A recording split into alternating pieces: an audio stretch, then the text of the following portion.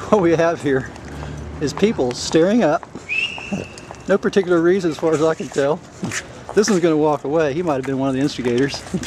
Yeah, sure enough, now they're leaving. It's too bad. What was going on was everybody was just staring at the sky. No reason. Just seeing if they could get others to do it. And it worked. These guys are over here. They see it. They know what's going on. Or maybe they don't. I don't know.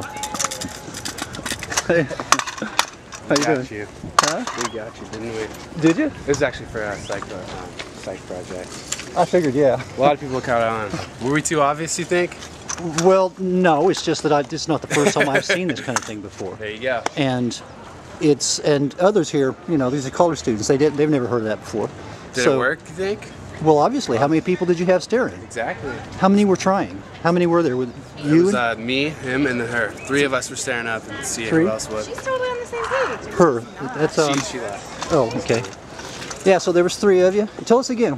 We're in Eugene, Oregon. This is the University of Oregon. Yes, What's your name? My name's Jake.